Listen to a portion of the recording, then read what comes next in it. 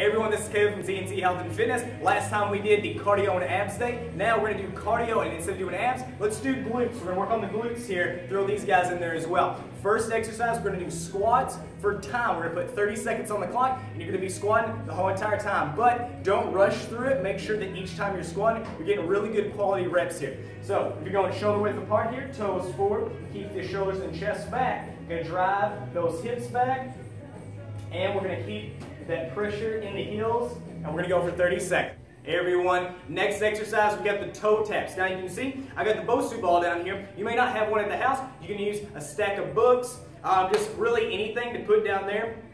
And this way, because here's how we're going to do. So you're going to start with 1 foot on top, 1 foot off to the side. All you're going to do is do a slight jump and switch, and just keep switching back and forth. So if I start here, I jump, and I'm switching.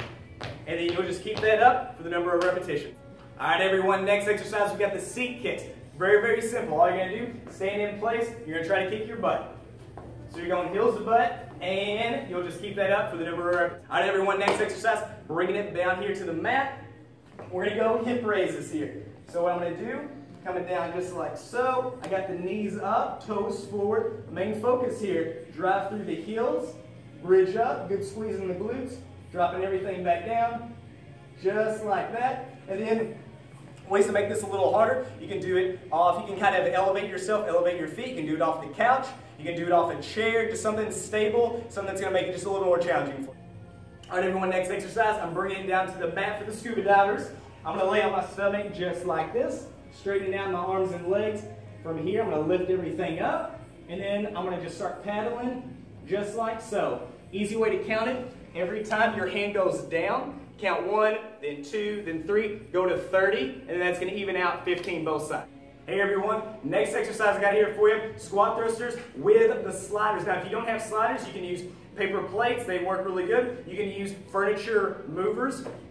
But right now I got the sliders here, so here's how we're going to do this. Bringing these guys down here, you're going to step on it just with your 4 feet, and then from this position, you'll perform it like this. Drop it down to your hands, keep the feet back, bring everything up, and you'll stand up like that, and then you'll, as for as many repetitions as you need to do on that. Everyone, next exercise, we got the high knees. Very simple. Stand in one spot, just like with the seat kicks. You're going to bring one up, and then you're just switching, bringing them both high. So if I'm here, just like you're running in place. One last exercise. Here it is. We got the glute kickbacks. Bringing it down to the mat. We're going to go hands and knees here, keeping that back straight. From here, got the arms locked up. You're going to put all your pressure on one leg, keeping the same bend in that leg over there, and all you're doing is coming up, driving that heel towards the ceiling, squeezing that glute at the top, just like that. Going 15 one side, 15 the other side, and that concludes it right there.